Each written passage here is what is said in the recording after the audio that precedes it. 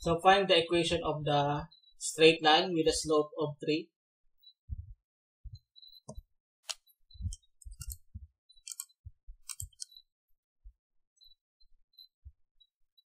And the y-intercept of 1. So, given yung slope and y-intercept, gagamitin natin yung slope-intercept form na y is equal to mx plus b. So, direct substitution. So, y is equal to m. So, ang m is 3. X plus b. So, ang b ay 1. So, plus 1.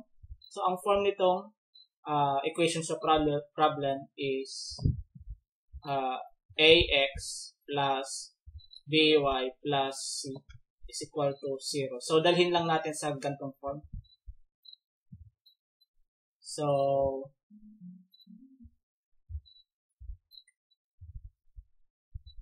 ilipat natin dito sa kabila. So, 3x minus y plus 1 is equal to 0. So, ang answer is letter B.